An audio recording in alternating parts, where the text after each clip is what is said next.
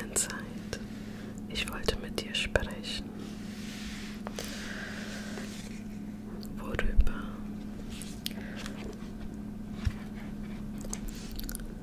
Setz dich doch neben mich. Dieses Gespräch könnte etwas länger dauern.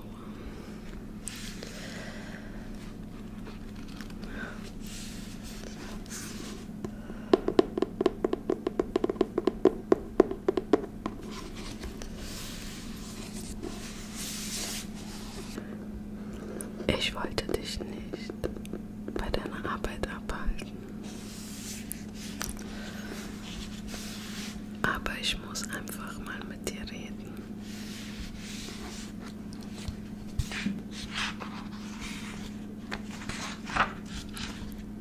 Wie läuft dein Tag so?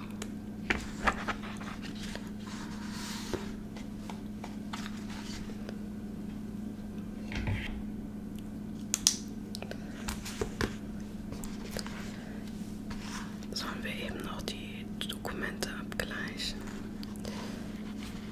Sehr gut.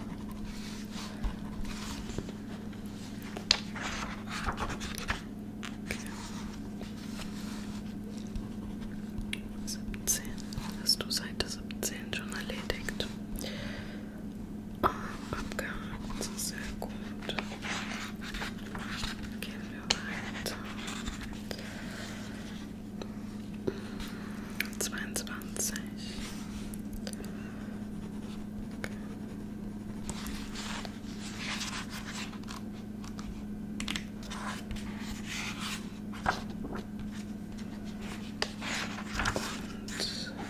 Und 25.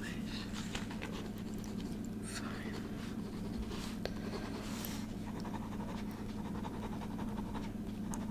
Perfekt. Und zum Schluss hätte ich noch 31.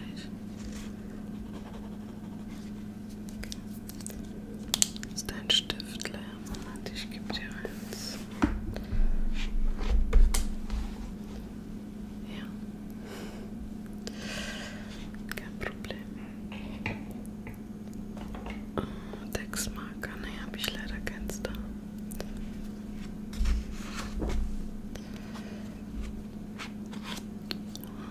Ja, das habe ich.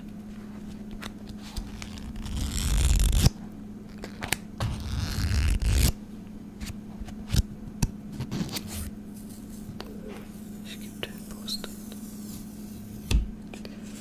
Ja. So.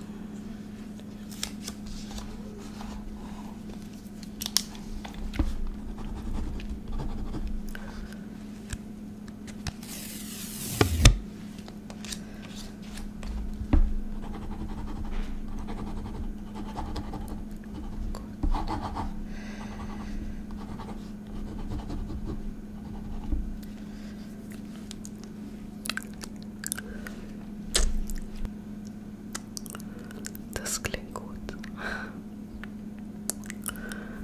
Weißt du, ich habe in letzter Zeit viel an dich gedacht.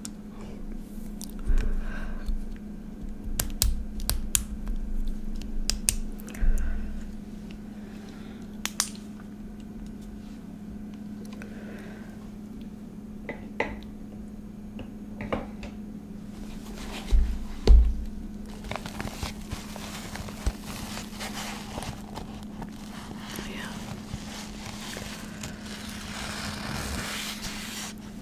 Kabel. Hast du dein iMac dabei? Da kann ich dir was geben. Wie ich das meine, das sage ich dir jetzt. Diesen hier.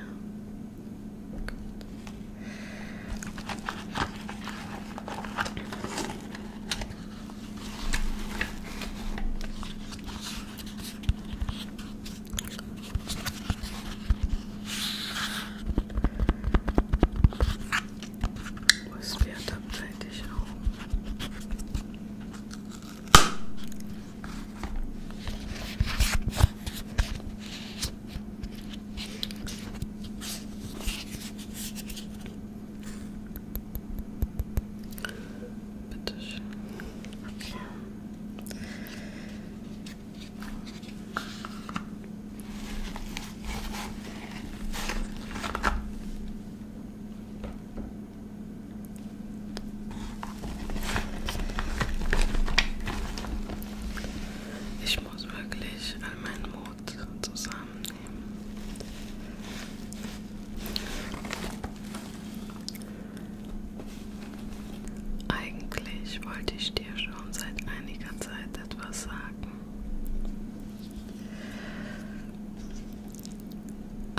Ich wusste nie, wie ich anfangen soll.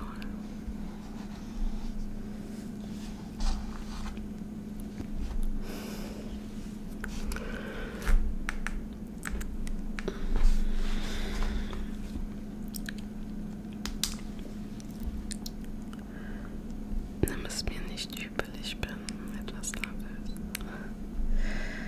Ich versuche mich abzulenken, damit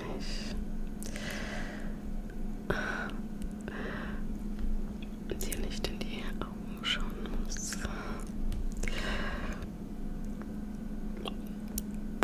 Diese ganze Sache macht mich schon sehr verlegen.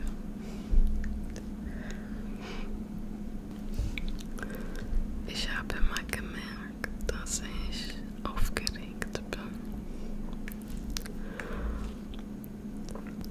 wenn ich dich sehe.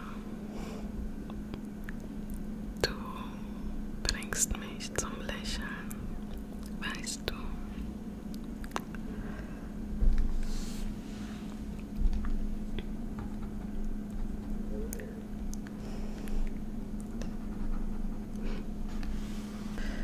Eigentlich, was ich sagen wollte, ich habe mich in dich verliebt.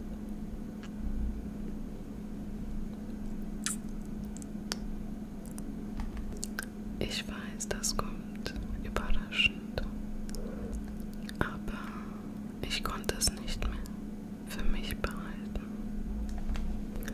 Du hast eine besondere Art an dir. Immer freundlich, immer hilfsbereit. Das hat mich wirklich beeindruckt. Das hat mich wirklich beeindruckt.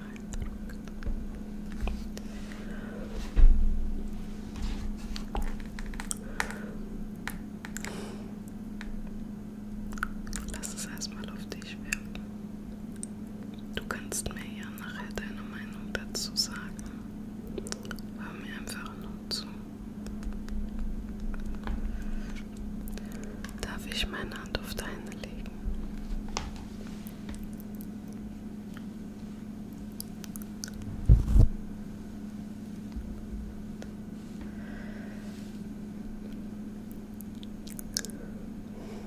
Und jedes Mal, wenn du lachst, schlägt mein Herz ein bisschen schneller.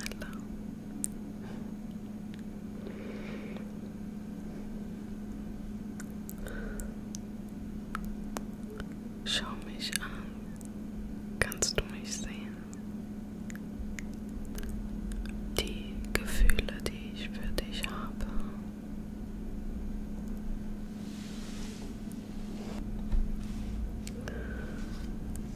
Ich hoffe, du fühlst dasselbe. Aber egal was passiert,